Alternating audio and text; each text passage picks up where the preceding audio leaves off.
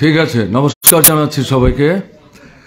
আমি দুঃখিত, একটা বলা যায় অসময়ে আপনাদেরকে আমাদের এখানে আমাদের কথা শুনবার জন্যে আসতে অনুরোধ জানানো হয়েছে, কিন্তু আপনারা সাড়া দিয়েছেন, তার জন্য আপনাদের সকলের প্রতি আমি কৃতজ্ঞতা জানাচ্ছি, আপনাদের ধন্যবাদ জানাচ্ছি।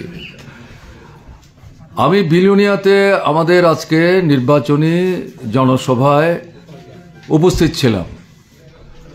সেখান থেকে ফেরার পথে আমাদের প্রধানমন্ত্রীর আমবাসায় জনসভায় তিনি যে ভাষণ দিয়েছেন এবং উদয়পুরের জনসভায় তিনি যে ভাষণ দিয়েছেন, দুটি ভাষণ আমি খুব মনোযোগ দিয়ে শুনবার চেষ্টা করেছি এবং দুটো ভাষণ আমি দেখেছি কন্টেন্ট রিমেইন অলমোস্ট সেম। শুধু আমবাসা মানে ধলাই জেলা সম্পর্কে কিছু বৈশিষ্ট্যের কথা উল্লেখ করেছেন, আর উদয়পুর মানে গোমতী জেলা তার কিছু বৈশিষ্ট্য সম্পর্কে উল্লেখ করার চেষ্টা করেছেন। এছাড়া কন্টেন্ট যা ছিল এটা মোটামুটি একই জিনিস বোঝা গেছে, এটা তৈরি করা, তার উপরই তিনি বক্তৃতা রেখেছেন। সময় আমি যা দেখেছি 35 থেকে 37 মিনিটের মধ্যে। ত্রিপুরায় তিনি এর আগেও এসছেন, এত লম্বা সময় নিয়ে এর আগে কখনো কথা বলেছেন আমি অন্তত স্মরণ করতে পারছি না। এবং প্রধানমন্ত্রী আপনার আমবাসার মিটিংয়ে নিজেই বলেছেন এটা হচ্ছে আমার নির্বাচনী প্রথম সভা এবং এই সভাতে আমি আমার বক্তব্য রাখছি, তার মানে এটা নির্বাচনী বক্তব্য। কিন্তু আমি যেটা বলবো আমার কথা শুরু করার আগে, এটা প্রধানমন্ত্রীর ভাষণ বলে আমার মনে হয়নি, এটা প্রধানমন্ত্রীর রুদন বলে মনে হয়েছে আমার। এবং এর মধ্যে তার একটা অবিশ্বাস, একটা ভীতি, একটা দুর্বলতা লুক্কায়িত ছিল, এটা ভাষণের মধ্য দিয়ে প্রতিভাত হয়েছে, অন্তত আমার মনে হয়েছে। এখন ধরুন তিনিই বলেছেন তার নির্বাচনী প্রথম সভা। 2018 নির্বাচনের সময় কিন্তু ত্রিপুরায় বামফ্রন্ট সরকার ছিল, বিজেপি সরকার ছিল না।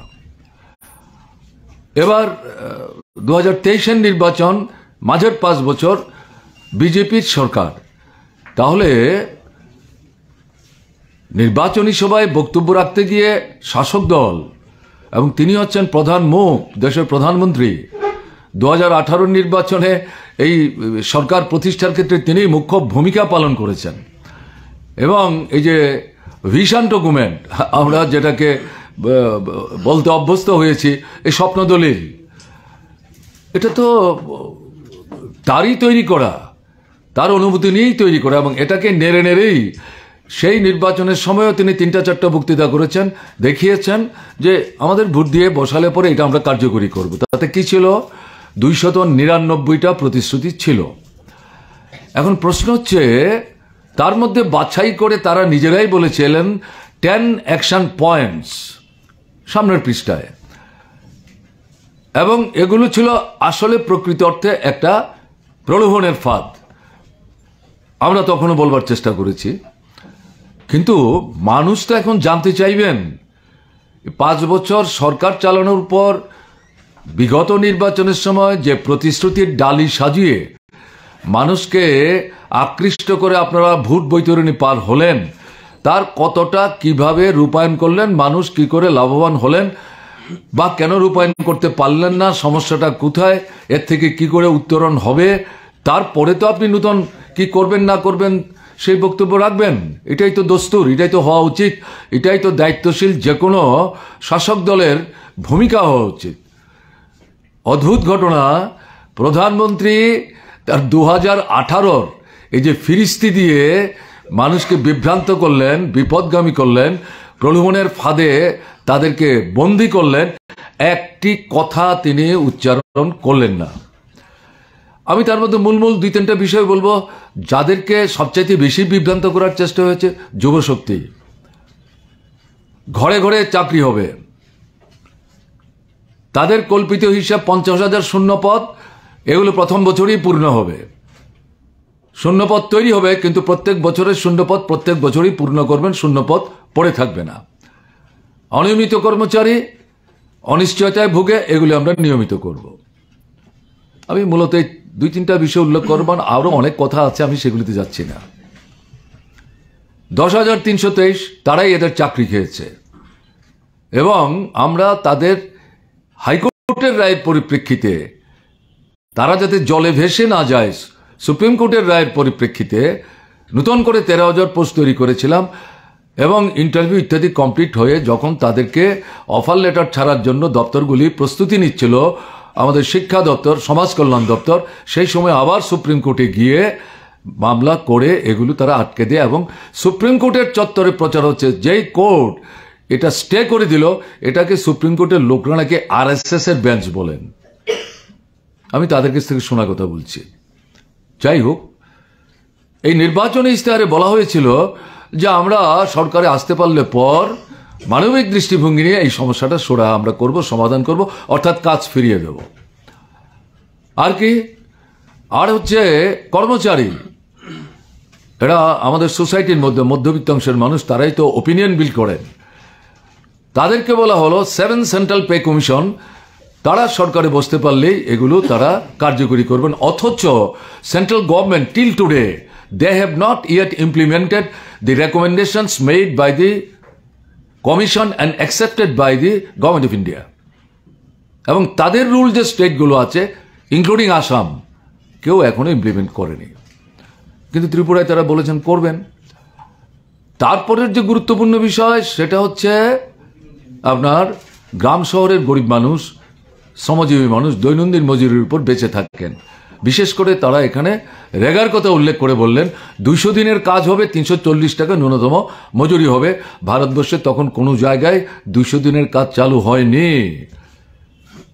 তো আমাদের তো ধারণা ছিল এগুলো যে হলো না, এগুলো যে কার্যকরী করলেন না, কেন করলেন না, কোথায় সমস্যা, কে বাধা দিয়েছে, কে রাজ্য সরকারের হাত চেপে ধরেছে, কে কেন্দ্রীয় সরকারের হাত চেপে ধরেছে। ডাবল ইঞ্জিনের সরকার, এত শক্তিশালী, এত ক্ষমতাধর, এ তো বলা উচিত ছিল প্রধানমন্ত্রী, বললেন না তো।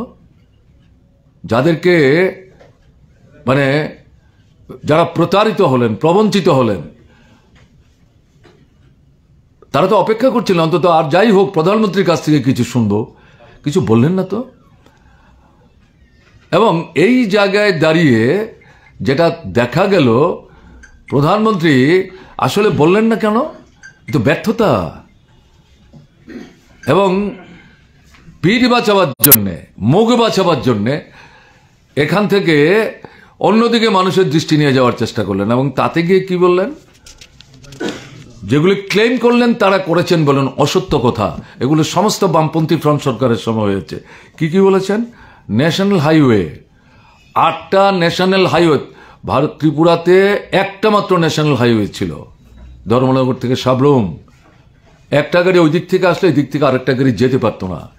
লড়াই করে বামফ্রন্ট সরকার ত্রিপুরার জনগণকে সাথে নিয়ে, আপনার ডক্টর মনমোহন সিংয়ের সরকার, তার আগে বাজপেয়ী সরকার, তাদের সঙ্গে লড়াই করে 8টা ন্যাশনাল হাইওয়ের দাবি আমরা আদায় করেছি, অ্যালাইনমেন্ট ফাইনাল করেছি, কোনো কোনো জায়গায় টাকা স্যাংশন করিয়ে কাজ শুরু করেছি।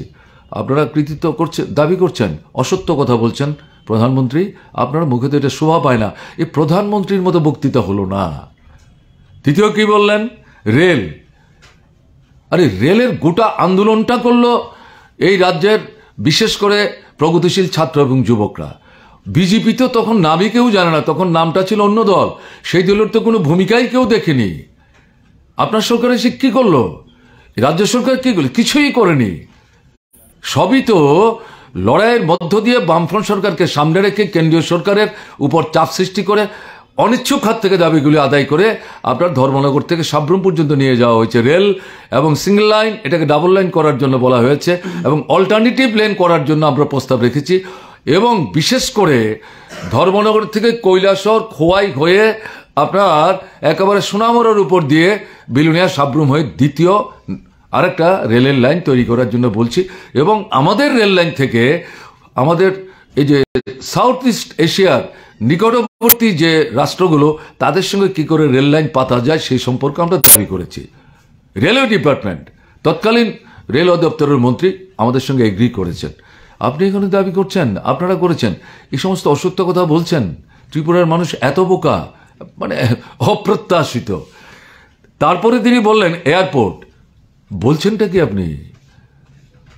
এই এয়ারপোর্ট তো লড়াই করে আগের যে এয়ারপোর্ট যেখান থেকে এখানে বাড়ি স্থানান্তরিত হলো সেই বাড়িটি টিনের ঘর ছিল, লড়াই করে এটা অন্তত পাকা দালান করা হয়েছে এবং রানওয়েটা একটু বড় করা হয়েছে। এটাতে হচ্ছে না, আমরা ইন্টারন্যাশনাল এয়ারপোর্ট করতে চাইছি। লড়াই করে ডক্টর মনমোহন সিংয়ের সরকারের সময় থেকে শেষ পর্যন্ত আমরা রাজি করিয়েছি যে না, বড় এয়ারপোর্ট হবে, পর্যায়ক্রমে এটাকে ইন্টারন্যাশনাল এয়ারপোর্টে কনভার্ট করা হবে। প্রথমেই এটার দরকার নেই, প্রথম অন্তত একটা আধুনিক এয়ারপোর্ট তৈরি হোক। টোটাল জিনিসটা করার ক্ষেত্রে জায়গা, যাদেরকে বাড়ি থেকে সরাতে হলো তাদের বিকল্প গ্রাম, বাড়ি, রাস্তা, ঘাট, জল, কল, সমস্ত কিছু ব্যবস্থা আমরা করে দিয়েছি। সরকার থেকে নিজেরা নিজের তহবিল থেকে পয়সা খরচ করে, তারপর কেন্দ্রীয় সরকার আপনার দায়িত্ব এই বাড়ি কমপ্লিট করার জন্য পয়সা খরচ করবেন। কৃতিত্বটা আপনাদের কোথায়? এটা যদি বামফ্রন্ট সরকার সেই সময় না নিত, শুরু না করতো, তাহলে তো এটা হতো না, আজকেও হতো না। কি বলছেন? ইন্টারনেট, ব্রডব্যান্ড ফেসিলিটিস, অসত্য কথা বলছেন। আমরাই আন্দোলন করেছি, আমরাই দাবি করেছি, কেন্দ্রীয় সরকারের কাছে বলেছি। কি হচ্ছে? প্রান্তিক রাজ্য ত্রিপুরা, সীমান্তবর্তী রাজ্য ত্রিপুরা, দেশের যে মূল ভূখণ্ডের সঙ্গে আমাদের যোগাযোগই প্রায় বিচ্ছিন্ন। কাজে এই দিক থেকে যে কানেক্টিভিটির মধ্যে আজকের দিনে মোস্ট ইম্পর্টেন্ট মডার্ন যেটা, সেটা হচ্ছে আপনার এই যে ইন্টারনেট কানেক্টিভিটি। এটা করতে গেলে পরে ব্রডব্যান্ড ফেসিলিটি স্ট্রেংথেন করতে হবে। আমাদেরই প্রস্তাব, বাংলাদেশ সরকারের সঙ্গে কথা বলুন এবং ওখানকার যে কক্সবাজার, সেখান থেকে লাইন এনে সাবরুমের উপর দিয়ে আমাদের আগরতলার সঙ্গে লিঙ্ক করুন, করে আমাদের গোটা ভারতবর্ষ এবং সঙ্গে সঙ্গে পৃথিবীর সাথে আমাদের যোগাযোগটা বাড়িয়ে দিন, তাতে আমাদের সুবিধা হবে। এবং বাংলাদেশ সরকারকে আমরা অনুরোধ করি ত্রিপুরা থেকে, বাংলাদেশ সরকারের তরফ থেকে বলে, আপনাদের দেশের সরকার আমাদের বললে ত্রিপুরার জন্য আমরা কক্সবাজার থেকে সবার আগে ত্রিপুরাকে আমরা ফেসিলিটি এক্সটেন্ড করব। এবং আমার এখনো মনে আছে, যেদিন আনুষ্ঠানিকভাবে এটা উদ্বোধন হয়, বাংলাদেশের প্রধানমন্ত্রী বসে আছেন তাদের দেশের রাজধানীতে, আমাদের দেশের প্রধানমন্ত্রী বসে আছেন আমাদের দেশের রাজধানীতে, অবশ্যই ডক্টর আমাদের মোদি সাহেব আর আমি ছিলাম আগরতলায়। সেখান থেকে কথোপকথন হচ্ছিল এবং ম্যাডাম, তাকে আমি জিজ্ঞেস করলাম ভবিষ্যৎ দিনে আর কি সাহায্য করবেন। ত্রিপুরা যা চায় সব বিষয়ে সাহায্য করব, ত্রিপুরা নিয়ে কিচ্ছু না নাই। এই ছিল বক্তব্য।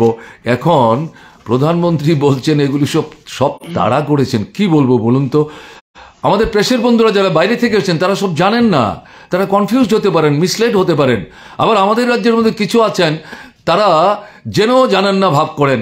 কাজে আবার জনগণের কাছে বিষয়টা তোলার জন্য আমার মনে হয়েছে রাস্তায় আস্তে আস্তে এই কথাগুলো আরেকবার ভোটের মুখে মানুষের সামনে তুলে দিয়ে মানুষকে স্মরণ করিয়ে দেওয়া দরকার। না হলে বোধহয় আমরা আমাদের দায়িত্ব ঠিকভাবে পালন করব না।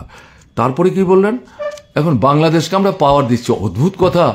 বামফ্রন্ট সরকার থাকার সময়ে বাংলাদেশকে পাওয়ার দেওয়ার জন্য লড়াই শুরু হয়েছে।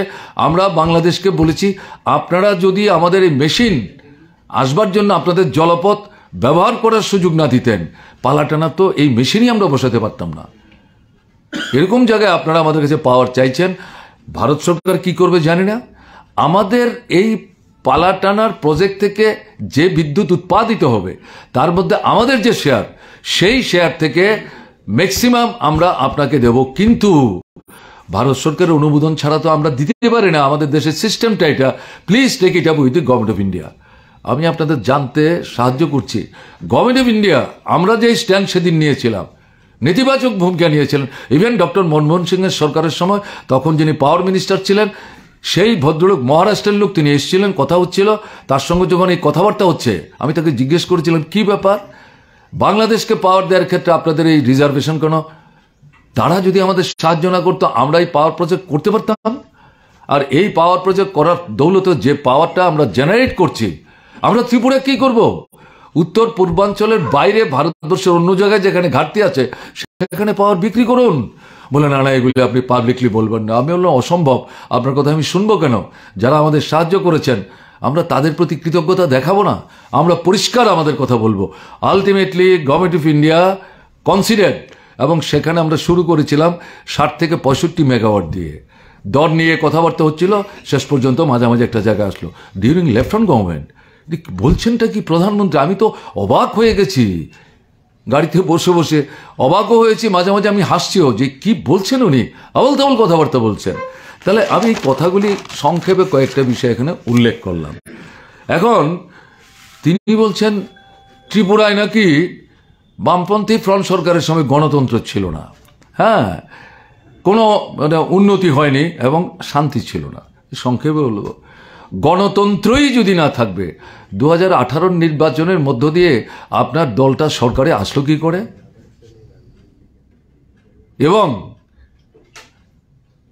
ভোটের পর ফল গণার আগে ন্যাশনাল প্রেসের যে বন্ধুরা এসেছিলেন তারা একে একে সমস্ত দলের নেতৃত্বের সঙ্গে কথা বলেছেন, জানতে চেয়েছেন ভোট সম্পর্কে আপনারা সন্তুষ্ট, কোনো অসুবিধা হয়েছে?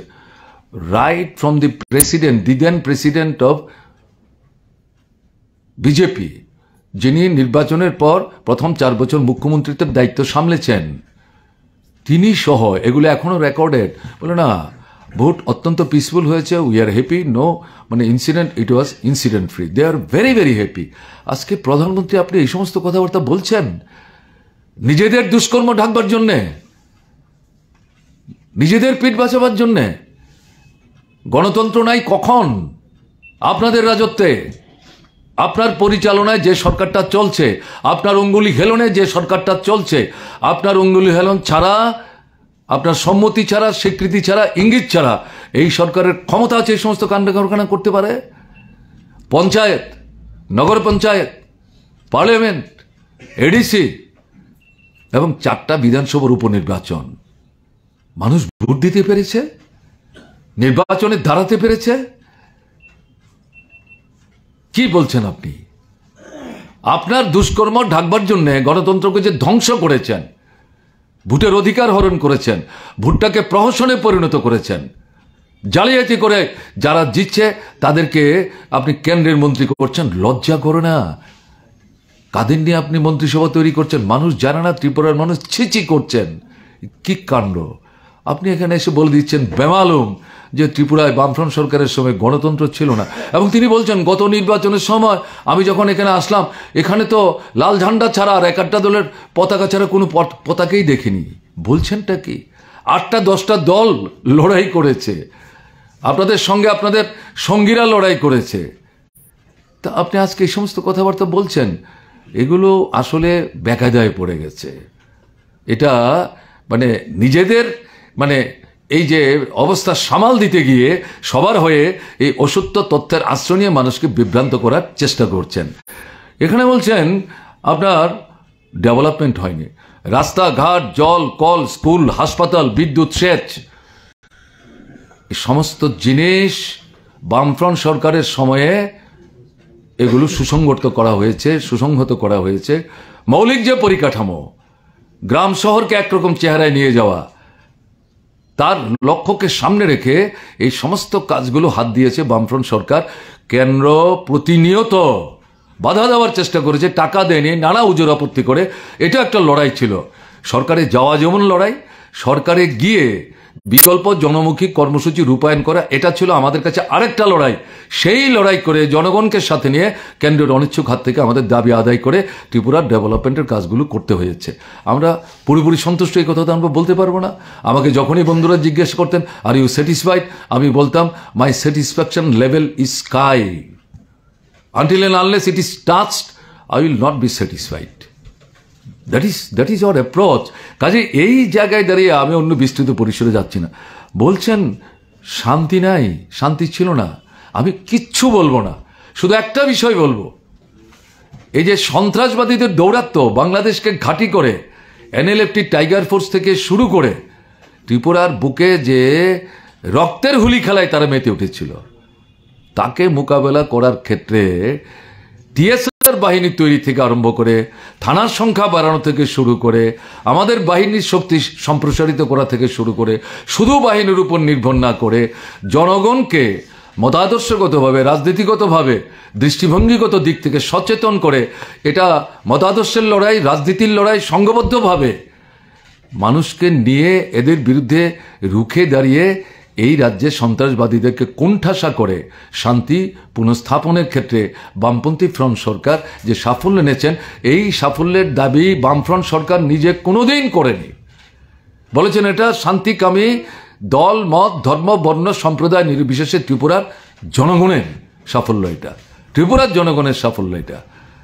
তো আমি জিজ্ঞেস করি মাননীয় প্রধানমন্ত্রী, রাষ্ট্রপতির কালার ত্রিপুরার পুলিশকে এই ঘটনার পর রাষ্ট্রপতি দিলেন কেন? ভারতবর্ষের স্বাধীনতার পর এরকম কটা রাজ্য সরকারের পুলিশ রাষ্ট্রপতির কালার পেয়েছেন? 5 থেকে 6টা। এই প্রথম 5-এর মধ্যে ত্রিপুরা অন্যতম। রাজ্যটা কত? 38 থেকে 40 লক্ষ, 10,400 বর্গ কিলোমিটার, 3 দিক থেকে সীমানা ঘেরা। আপনি বলছেন এখানে শান্তি ছিল না। শান্তির জন্যে এই সন্ত্রাসবাদীদের বিরুদ্ধে লড়াই করতে গিয়ে উপজাতি অনুপজাতি উভয়াংশের মানুষের ঐক্য রক্ষা করবার জন্যে আমাদের 350 কমরেড কুতল হয়েছে, ইনক্লুড ওয়ান মিনিস্টার। আমি বিমল সেনার কথা বলছি, স্বাস্থ্যমন্ত্রী খুন হয়ে গেছেন তার নিজের জন্মভূমিতে। প্রধানমন্ত্রী আপনি ভুলে গেলেন আপনার বাড়িতে আপনি প্রধানমন্ত্রী হওয়ার পর মুখ্যমন্ত্রীদের মিটিং ডেকেছিলেন, ডেভেলপমেন্ট কাউন্সিলের মিটিং বাড়িতেই করেছেন। সেখানে খাওয়া দাওয়ার ব্যবস্থা, খাওয়ার পর আলাদা করে নিজেদের মধ্যে আলাপ আলোচনা, ফ্রি ডিসকাশন করার জন্য আপনি সবাইকে নিয়ে বসেছিলেন। আমি চলে আসব, আমাকেও জোর করে একটু বসালেন, বসিয়ে বললেন একটু বলে যান না কি করে আপনারা এক্সট্রিমিজমকে মোকাবেলা করছেন। আমি সংক্ষেপে 2-4 কথা বলে সবার কাছ থেকে হাত জোর করে বিদায় নিয়ে আমি বলছি আমাকে একটু পরে গিয়ে প্লেন ধরতে হবে, নাহলে আমি প্লেনটা মিস করব, প্লিজ ডোন্ট মিসআন্ডারস্ট্যান্ড মি। শেষ পর্যন্ত প্রধানমন্ত্রী বললেন না আপনি যান। আপনি তারপরে আসলেন ত্রিপুরায় পালাটানায়, আপনি বলছেন ডেভেলপমেন্ট হয়নি।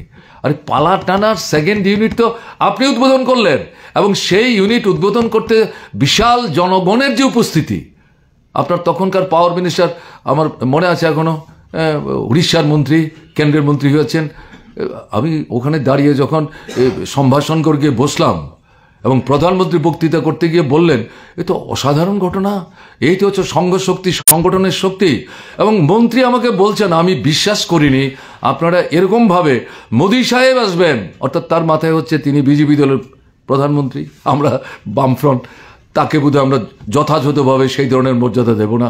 হ্যাঁ, এরকম একটা সমাবেশ আপনারা করবেন? আমরা বলেছি আমরা সংকীর্ণতায় ভুগি না, সংকীর্ণতা আমাদের রাজনীতি না, আমাদের দৃষ্টিভঙ্গি না। ওখান থেকে আমরা সোজা চলে এসেছি আগরতলায়, আমাদের মানে রাজ্য সরকারের যে অতিথিশালা, সেখানে মন্ত্রিসভার সাথে মুখ্যমন্ত্রীর, প্রধানমন্ত্রীর বৈঠক। তিনি ভেবেছিলেন সম্ভবত তার সঙ্গেই আমরা প্রথমে এই বৈঠক করছি। আমি হাত জোর করে বললাম যে না, this is not the first incident. এর আগেও ডক্টর মনমোহন সিং যখন প্রধানমন্ত্রী হয়ে আমাদের ত্রিপুরা এসেছিলেন, এবং এই পালাটানার ভিত্তিপ্রস্তর স্থাপনের জন্য আপনি এসেছেন 2 নম্বর ইউনিট উদ্বোধন করার জন্য, উনি এসেছিলেন ভিত্তিপ্রস্তর স্থাপনের জন্য। সেদিন এই আমাদের রাষ্ট্রপতি আর রাজ্যপালের বাসভবনে, পুরনো রাজ্যপালের বাসভবন, সেখানে তার সঙ্গে ক্যাবিনেট মিটিং হয়। আপনার সঙ্গে দ্বিতীয় মিটিং করছি, রাজভবন না, আমাদের রাজ্য অতিথিশালায় নতুন করে তৈরি হয়েছে। ওখানে সমস্ত কথাবার্তার মধ্যে তিনিই বললেন যে কী করে আপনারা এই সন্ত্রাসবাদী সমস্যাটা সমাধান করতে পারলেন। তাকে সংক্ষেপে বললাম, বলার পরে তিনি বলছেন যে একটা নোট, লিখিত নোট আগামী 7-8 দিনের মধ্যে আপনি কি দয়া করে পাঠাতে পারবেন? তা আমি জিজ্ঞেস করলাম এটা দিয়ে আপনি কী করবেন? সব তো যা বলার বলেছি। বলে না, এটা আমাদের কাজে লাগবে, অন্যান্য বিভিন্ন জায়গায় এই সমস্যাটা আমরা মোকাবেলা করছি। আপনাদের যে এক্সপিরিয়েন্স, সব না হোক, তার মধ্যে এমন কিছু না কিছু ইনগ্রেডিয়েন্টস থাকবে, বিষয় থাকবে, যেটা অন্য জায়গায় এই সমস্যা মোকাবেলা করার ক্ষেত্রে আমাদের সাহায্য করতে পারে। Within 7-10 days written small note তাকে পাঠিয়েছি, তিনি অ্যাকনোলেজ করেছেন এবং থ্যাঙ্কস জানিয়েছেন। তিনি আজকে বলছেন যে ত্রিপুরায় শান্তি ছিল না। এটা কীরকম শুনতে মনে হয় না? আমি একটু সময় নিয়ে বিষয়টা তুলে ধরলাম আপনাদের কাছে, আপনাদের মাধ্যমে রাজ্যবাসী এবং দেশের মানুষের কাছে। এখানে আপনার যেটা আমি বলবো, ট্রাইবেলদের সম্পর্কে তিনি কথা বলেছেন। ত্রিপুরায় বামফ্রন্ট সরকারের সময় ট্রাইবেলদের জন্য কিছু, তিনি একবারে চোখের জলে বুক ভাসাচ্ছেন, এটা কুমিরের কান্না। আচ্ছা, আমি অন্য কিছু বলার আগে একবার জিজ্ঞেস করি, উনি যেই রাজ্যের মুখ্যমন্ত্রী থেকে প্রধানমন্ত্রী হলেন, গুজরাটে উপজাতির সংখ্যা কত? 1 কোটির উপর। তারা নিজের মাতৃভাষায় কথা বলতে পারে। অটোনমাস ডিস্ট্রিক্ট কাউন্সিল আছে, 6 শিডিউল না হোক 7 শিডিউল আছে, 5th শিডিউল আছে, বাড়ি ঘর জায়গা জমি। হ্যাঁ, এই যে আমরা লড়াই করে ডক্টর মনমোহন সিংয়ের সরকারের কাছ থেকে বনভূমি অধিকার আইন আদায় করলাম, এটা গুজরাটে প্রধানমন্ত্রী আপনি বলতে পারবেন কয় লক্ষ পরিবারকে, কয় লক্ষ লোককে আপনারা দিয়েছেন? আমি উল্টো দিক থেকে বলছি, tribal areas autonomous district council বামফ্রন্ট সরকার লড়াই করে ত্রিপুরায় চালু করেছে। প্রথম 7 শিডিউল ডক্টর দেশাই ছিলেন তখন ভারতবর্ষের প্রথম অকংগ্রেসী প্রধানমন্ত্রী। নৃপেন চক্রবর্তী দশরথদেব গিয়েছিলেন তার সঙ্গে কথা বলে যে সংবিধান সংশোধন করে 6 শিডিউলের ভিত্তিতে ত্রিপুরাতে স্বশাসিত জেলা পরিষদ করতে হবে।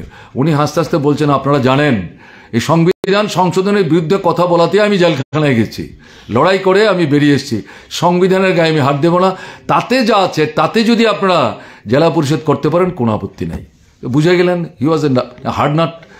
7ম তফসিল আমরা করি কিন্তু লড়াই ছেড়ে দেয়নি, লড়াই করি। আমার এখনো মনে আছে উপনির্বাচনের মধ্য দিয়ে নির্বাচিত হয়ে প্রথম বিধায়ক হিসেবে আমি বিধানসভায় যাই 1979-80-তে। কেমন না, সেখানে গিয়ে বেসরকারি প্রস্তাব আমরা আনি শাসক দলের পক্ষ থেকে, এবং সবাই মিলে এই প্রস্তাব গ্রহণ করা হয় এবং কেন্দ্রের কাছে যখন পাঠানো হয়, ইন্দিরা গান্ধীর পক্ষে এটাকে অস্বীকার করা সম্ভব হয়নি।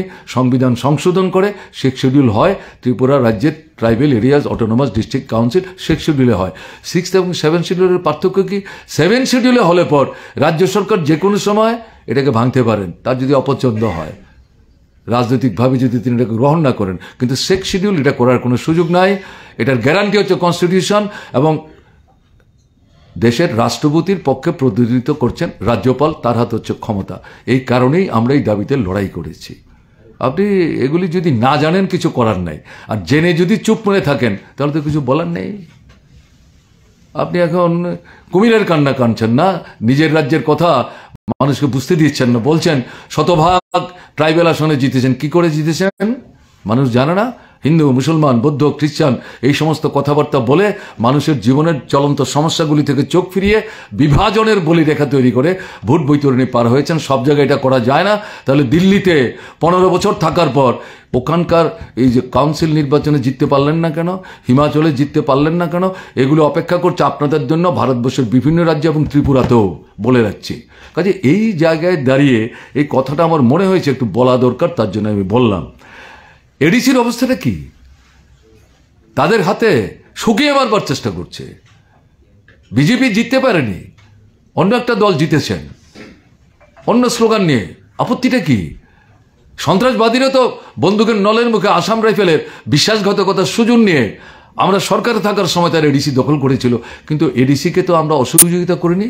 টাকা পয়সা ভালো অফিসার দেওয়া থেকে আপনারা কি করছেন, আপনার সরকার কি করছে, এখানকার বিজেপি? আপনি জানেন না প্রধানমন্ত্রী, আপনার অঙ্গুলি হেলানের বাইরে এই সরকারটার ক্ষমতা আছে 1 ইঞ্চি তারা স্টেপ অ্যাডভান্স করতে পারে। শুকিয়ে মারার চেষ্টা করছে, তাতে কি হচ্ছে? ট্রাইবেলরা সবচেয়ে বেশি বিপন্ন। অনাহার, অর্ধাহার, অনাহার মৃত্যু, সন্তান বিক্রি। তাদের ছেলেরা বাইরে যাচ্ছে কাজের জন্য, বেঘরে বেড়া যাচ্ছে, মৃতদেহ ফিরিয়ে আনতে পারছে না। জানেন আপনি এগুলো? বাধ্য হচ্ছে এই কথাগুলো আজকে বলতে। এখন এরকম একটা জায়গায় দাঁড়িয়ে উনি বলছেন ত্রিপুরা রুল অফ ল নাকি বামফ্রন্ট সরকারের সময় ছিল না, এবং মহিলাদের নাকি নিরাপত্তা ছিল না। হ্যাঁ, তা আমি জিজ্ঞেস করছি, আপনারা সরকারের আসার পর কি এখানে রুল অফ ল স্ট্রেংথেন হয়েছে? আপনি কি জানেন এখানে একদলীয় স্বৈরশাসন কায়েম করছে আপনার মদতপুষ্ট হয়ে আপনার দল বিজেপি। বিরোধী দলের অফিস খোলা, আপনারা যে ঘরে বসে আজকে এই প্রেস কনফারেন্সে আমার কথা শুনছেন, এই বাড়িও আক্রান্ত হয়েছে দিনের বেলা পুলিশের সামনে। এখান থেকে মুখ্যমন্ত্রীর বাড়ি কত দূর? 300 মিটার। এখান থেকে আমাদের ডাইরেক্টর জেনারেল পুলিশের হেডকোয়ার্টারটা কত দূর? 200 মিটার। কি ব্যাপার? সংবাদপত্রের অফিস আক্রান্ত হয়েছে পরপর দুটো এই 100 মিটারের মধ্যে। আমি পেছনে যেতে চাইছি না। রুল অফ ল শেখাচ্ছেন, একদলীয় স্বৈরশাসন কায়েম করেছেন। বিরোধী দলের কণ্ঠস্তব্ধ করার চেষ্টা করছেন, ভোটের অধিকার হরণ করেছেন, ভোটকে প্রহসনে পরিণত করেছেন, জালিয়াতি করে একটার পর একটা নির্বাচন জবরদখল করার চেষ্টা করছেন। সর্বশেষ যে ভোট হলো 4টা বিধানসভার উপনির্বাচন, যে নির্বাচনে আগরতলায় একটা আসন থেকে বর্তমান যিনি মুখ্যমন্ত্রী তথাকথিত জয় হাসিল করেছেন, কি করে জিতেছেন মুখ্যমন্ত্রী নিজেও জানেন। 7টা মহকুমা থেকে 3 দিন আগে ছেলেদের এনে, আমি তো ছেলেগুলিকে দায়ী করছি না, মাসলম্যান হিসেবে ব্যবহার করেছে, তাদের ব্যবহার করে মানুষের ভোটের অধিকার হরণ করেছে। যারা বলছেন আরে আমরা তো মুখ্যমন্ত্রীকে ভোট দিতে যাচ্ছি, বলে সেই তো ঠিক আছে, কেন যাচ্ছেন, আমরাই তো আসলাম, আপনাকে কে বলেছে পরিশ্রম করতে? বলে না আমি যাব, গাড়ি ভেঙেছে, মাথা ফাটিয়েছে, হাসপাতালে পাঠিয়েছে, কি ব্যাপার?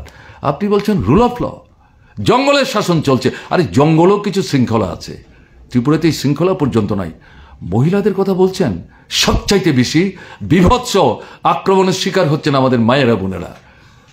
4টা বাজলে পর সূর্যাস্ত যাওয়ার সম্ভাবনা তৈরি হলে পর মায়েরা রাস্তায় দাঁড়িয়ে অপেক্ষা করছেন, কলেজ থেকে মেয়েটা আসছে না কেন, টিউশন থেকে ফিরছে না কেন, ছেলেকে খোঁজখবর করছেন, বাপ অফিস থেকে আসার আগেই ফোন করে বলছেন মেয়ে তো এখন আসলো না।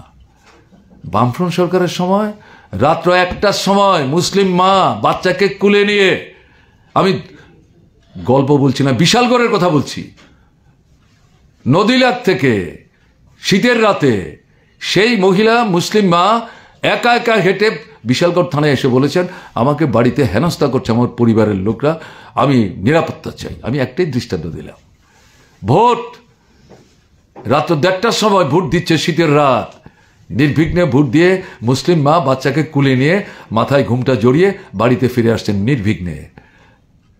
আর আজকে কি হচ্ছে? আক্রান্ত মায়েরা বোনেরা বাড়িতে বিধ্বস্ত হয়ে যখন থানায় যাচ্ছেন, আমি সব থানার কথা বলছি না, কোন কোন থানায় গিয়ে তারা দেখছেন যারা তাদের ইজ্জত লুট করলো, এরা থানাদারের সঙ্গে বসে কোথাও চা বিস্কিট কোথাও চা মিষ্টি খাচ্ছেন। আর থানাদার দাঁতবার করে খিলখিল করে হাসতে হাসতে আপনার অমানবিক মানে চাউনি দিয়ে, কেন এসছেন জানি তো, বাড়িতে চলে যান, মামলা হবে না। যান এলাকায়, আপনাদের এলাকার যারা মানে গ্রামের মুরল মাতাব্বর আছে তাদের সঙ্গে কথা বলে মীমাংসা করুন। গ্রামের মুরল মাতাব্বর মানে কি? মন্ডল, তারাই তো সবকিছু লুটপাট করছে। কাজী এর অর্থটা কি? এটাকে আইনের শাসন বলে? আপনি বলছেন মায়েরা বোনেরা নিরাপদে আছেন, প্রধানমন্ত্রী জেনে বলছেন না নিজেদের পিঠ বাঁচাবার জন্য এই সমস্ত কথাবার্তা বলছেন। আপনি যে মাঠে বক্তৃতা করছেন, মা বোনরা তো ছিল আপনার কথা শুনে হাততালি দিয়েছে, মাথা নুইয়ে বসে রয়েছে। আপনি বলেছেন স্লোগান দিতে, জয়ধ্বনি দিতে, তারা চুপ করে থেকেছে। সামনে আপনাদের অ্যারেঞ্জ যে কিছু ছেলে, তারা ছাড়া তো আর কাউকে তালি বাজাতে দেখা যায়নি। আমি তো ফুল এই ভিডিওটা আমি ওয়াচ করেছি, ওয়াচ করে কিন্তু আমি কথাগুলি বলছি। এই জায়গায় দাঁড়িয়ে এখন দেখা যাচ্ছে যে প্রধানমন্ত্রীর মূল মাথা ব্যথা, যেটা শেষের দিকে আলোচনা বোঝা গেল, বামফ্রন্ট কেন কংগ্রেসের সঙ্গে, কংগ্রেস কেন বামফ্রন্টের সঙ্গে কাছাকাছি আসলো? আপনারাই তো আপনাদের এনে দিয়েছেন। ঠিকই তো, আমাদের এই উভয় শক্তি তো উভয় শক্তির বিরুদ্ধে লড়াই করছে স্বাধীনতার পর থেকে। তাদের নীতি, তাদের দৃষ্টিভঙ্গি, তাদের কর্মসূচি, রাষ্ট্র চালনার পদ্ধতি আমাদের বিরুদ্ধে আছে, আমাদের বিকল্প বক্তব্য আছে। আমরা যেখানে সরকারে যাচ্ছি, রাজ্য সরকার সীমাবদ্ধ ক্ষমতা, তার মধ্যে দাঁড়িয়ে সীমাবদ্ধতার মধ্যে আমরা বিকল্পের সন্ধান দেওয়ার চেষ্টা করছি, লড়াই হচ্ছে।